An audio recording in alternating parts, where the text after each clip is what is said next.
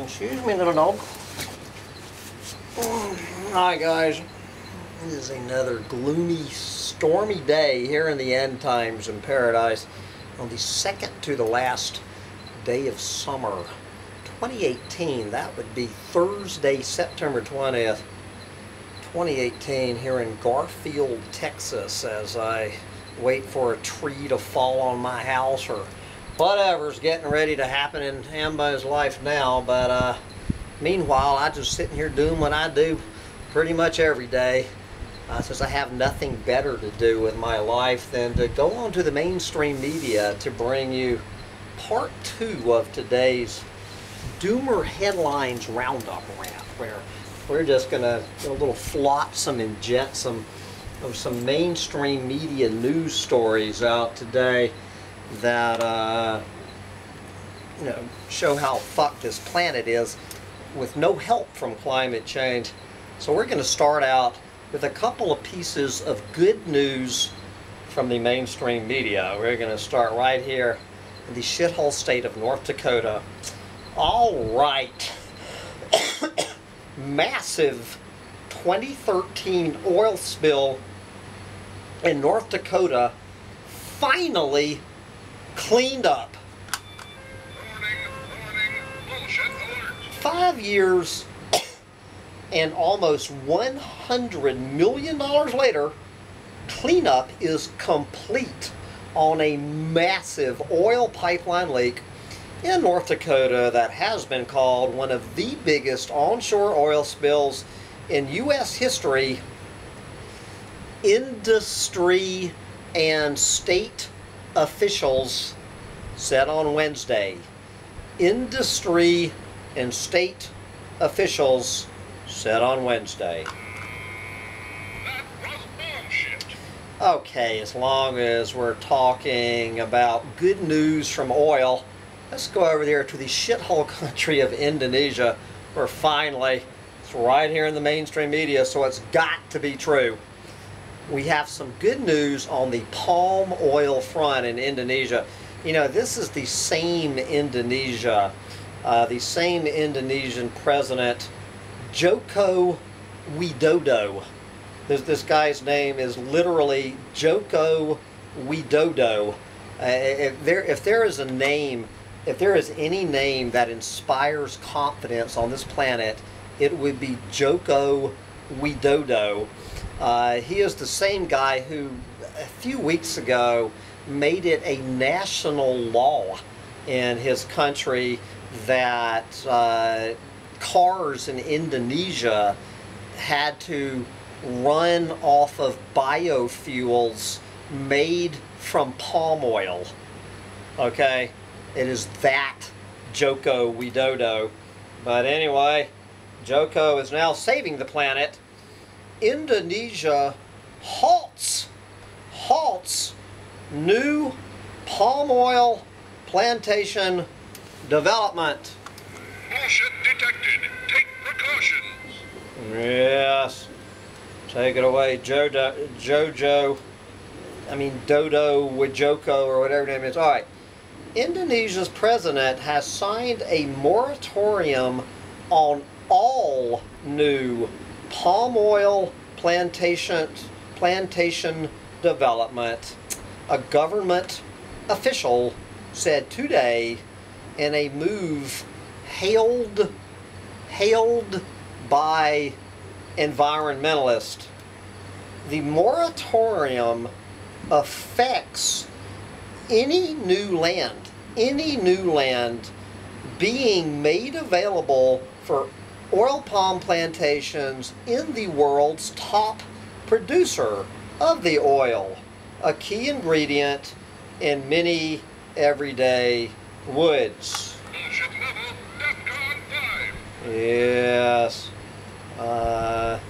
So, what did Joko have to say to explain his decision? Quote, the moratorium is to improve the governance of sustainable palm oil plantations. Oh, come on now. That ain't even bullshit. That's horse shit. blah, blah, blah, to maintain environmental sustainability Warning, bullshit alert. and contribute to the reductions of greenhouse gases. That was bullshit. Yes, in case you're unaware of this, plantations in Indonesia on Sumatra, Papua, and the Indonesian part of Borneo have expanded in recent years as demand for palm oil has skyrocketed, bringing huge profits to companies, including the palm oil companies that put Joko in office, and healthy tax revenues to the government. But the rapid growth has been blamed for the destruction of tropical forests that are home to many endangered species, and forest fires that occur every year due to illegal slash and burn clearance. No shit, Sherlock. Okay, from Joko Widodo saving the planet. Let's move over finally. We can trade in the bullshit detector button for the other button. We're going to go over to the shithole Bosnian. Is Bosnia, I guess, I don't even know, is Bosnia a country? But of course, what's true for Bosnia is true for every country on this planet. But this is HuffPost just zeroing in on one area of the planet with this No Shit Sherlock headline: horror list of dams threaten some of the world's last wild rivers. No shit, Sherlock. Yes, the horror list of dams.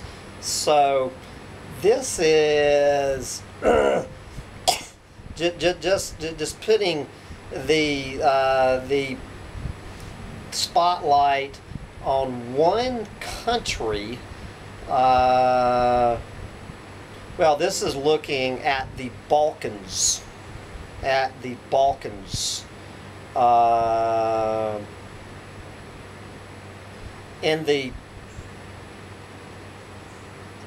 Who are all over the Balkans and all over the planet. I think they're talking at least 30. This is a long, involved article. It's trying to get an accurate count. I think it's at least 30 of these goddamn things will cause, besides having a high human cost, but will also cause irreversible environmental damage. The Balkans are home to some of the world's last wild rivers, unique ecosystems that support fish and other wildlife, circulate fresh water, and help drain the Earth's surface. Dams irrevocably change the course and characters of rivers, rerouting them or blocking them off entirely, and soil erosion from deforestation for dam construction inundates waterways. Quoting Stephen Weiss of Austria's University of Graz, quote, "These projects are in some of the longest and best preserved river stretches in the Balkans and would have immediate consequences for biodiversity," said Weiss, who has studied the planned hydroelectric boom. More than a third of the dams currently being constructed are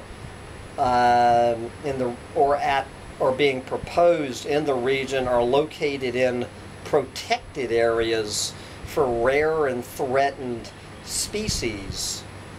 The river systems were vital for bears, lynx, and wolves. Blah, blah, blah. This, and according to one estimate, 1 in 10 of Europe's endemic fish species would be at the risk of extinction if these dams go ahead.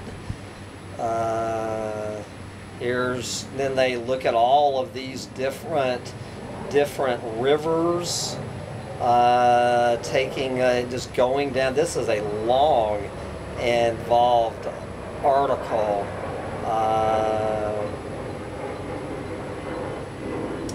Anyway, but this, of course, is all being done in the name of, this is all, although it doesn't talk about it here, this is all part and parcel of the United Nations Sustainable Development Goals.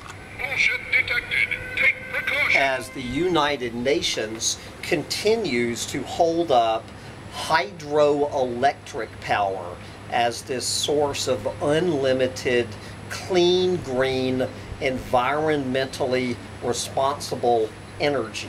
Bullshit level DEFCON 5. Yes, pull your head out of your ass. It is expected that the green light will be given for development funding for these dams in the fall. Yep. If passed, the list will open the floodgates for a hydro boom in these countries. There you go. And of course, this is a tiny slice of what is going on all over this planet with these goddamn hydroelectric dams. But let's go from rivers to the bottom of the ocean, where we see deep sea robots reveal mineral riches in the abyss. No shit, Sherlock. Yes. From the safety of their research vessel, scientists, meaning scientists working for these planet eaters, are exploring one of the Earth's last frontiers, the seafloor, to discover more about valuable minerals vital in the manufacture of smartphones. This is just the latest way these goddamn smartphones are going to be taking down the planet as the newest gold rush on the planet opens up all over the bottom of the deepest oceans.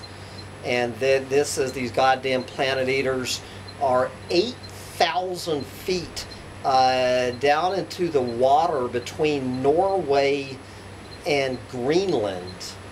As the ice begins to melt, is going to open up all sorts of areas to this shit. And one of the main planet eaters joining the rush to the Arctic are these goddamn rare earth metals at the bottom of the sea's dark depths, where zinc, gold, and copper are also found, in addition to these rare metals.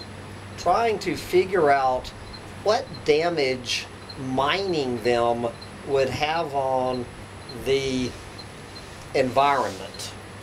This is the damage they would have on the environment. Rare earths are a group of 17 elements used in the production of smartphone screens, magnets, camera lenses, and X-ray machines that could be highly lucrative. No shit, Sherlock. Oh, God. I could see where this rant could go on for hours. Let's go to the bugopocalypse here, showing up on Associated Press. Bye-bye, bugs. Scientists fear non-pest insects are declining. You know, I was just talking about this recently. It seems like any insect that is bad for the planet is expanding their range, while the insects that are good for the planet are disappearing off the face of the planet. Okay, take it away. Associated Press. A staple of summer, swarms of bugs seem to be a thing of the past. And that's got scientists worried. Pesky mosquitoes, disease-carrying ticks, crop-munching aphids, and cockroaches are doing just fine. But the more beneficial flying insects of summer, such as native bees, moths, butterflies, ladybugs, lovebugs, mayflies, and fireflies, and now they've added wasps to this list, appear to be less abundant than they used to be. No shit, Sherlock. Scientists think something is amiss, but they can't be certain, because in the past they didn't systematically count the populations of flying insects. So, who the hell knows what the truth is? Nevertheless, they are pretty sure that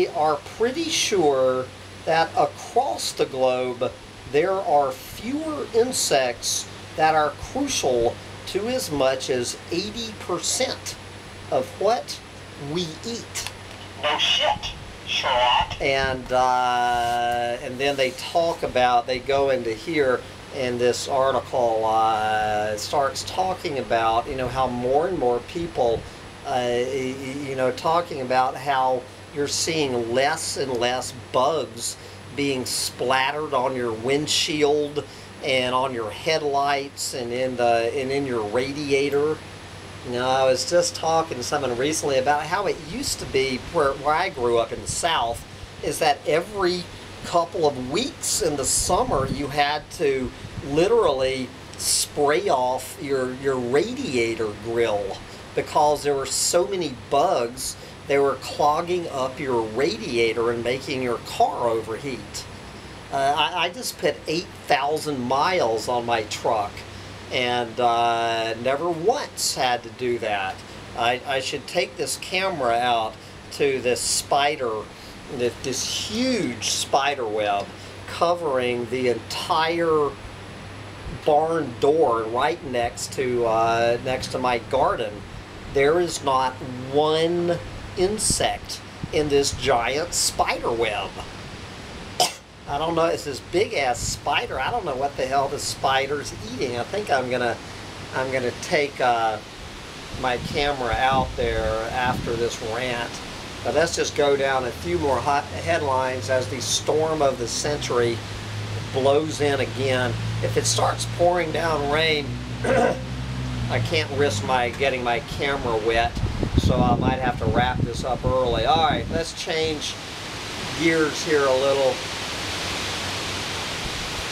Good Lord, I better, oh, here it comes. This is probably the hackberry tree getting ready to fall on my house. We can probably get that on video.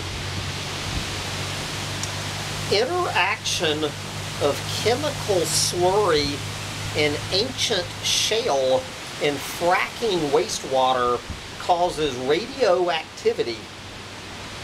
Yes.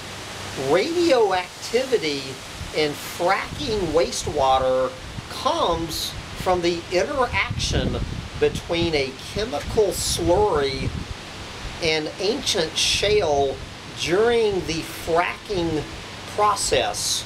So we can now add radioactive water to the list of reasons. Guys, I don't know. It looks like I might have to abandon this this rant. Let's see. I'm just going to do. Let's do a couple more. I need to come back to these two stories.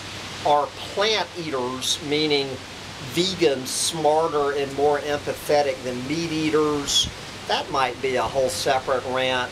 And 3 things we can all learn from people who don't use smartphones or social media.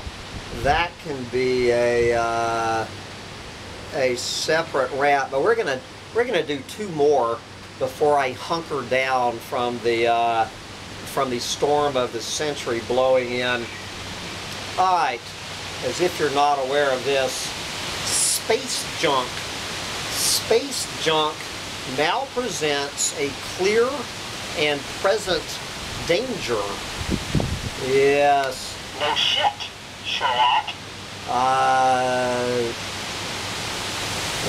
Talking about, this is just the latest story, the latest research, tracking more than 20,000 satellites, rocket pieces, and collision fragments bigger than a softball that are now orbiting the Earth, which together present a looming menace to satellite operations and everything that depends on them, including global positioning systems, telecommunications, weather forecast, and the internet. Over 50 years ago, when we first started putting satellites in orbit, we seemed small and the Earth very big. Now, with nearly 500 new satellites going up every year, our influence is no longer small. Congested space is another reflection of our entry into the Anthropocene, a new era of history in which everything about the Earth and its climate, even the space around it, is being profoundly affected by human activity. No shit, Sherlock. Well, anyway, guys, let me get a little closer to the microphone for this last story from good old NPR. NPR asking any of us if we have a cool idea to help end world hunger. Pitch it to the UN. Let's figure out how to end hunger forever. And do it fast. That's the lofty goal of the World Food Programme's Innovation Accelerator. Yes, which is the UN's attempt to gather an arsenal of ideas to fight hunger. Yes, so we are brainstorming for cool ideas to fight hunger. And this is Hambone Littletails, No Shit Sherlock, cool idea to fight hunger. Why don't we, I know this is a crazy idea, why don't we stop brainstorming about ideas how to approach this from the supply side, and instead of figuring out how to feed the soon-to-be 10 billion people on this planet, why don't we, I know this is a crazy idea, why don't we approach it from the demand side and figure out how to reduce the population of useless eaters on this planet by about 90%. If 90% of the people getting ready to be born were never born because of a planet-wide birth control operation, shall we say. If the demand for food was reduced by 90%, the humans living on the planet, the 500 million or less humans on the planet, wow, would have about 10 times as much food to eat. And that would put an end to global hunger. But speaking of global hunger, I got a couple of factory farmed corn dogs with my name on them, and I'm gonna go have my last meal before this. Let's see how the cottonwood tree.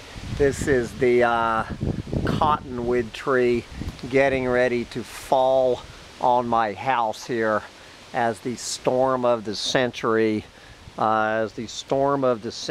builds. Let's see if we can actually see the split in this cottonwood tree, this top-heavy cottonwood tree. Oh yeah, that's a fine-looking tree looming over my house as the 50-mile-an-hour winds move in to Garfield, Texas. Smoke 'em if you got 'em. The big storm approaches. Bye, guys.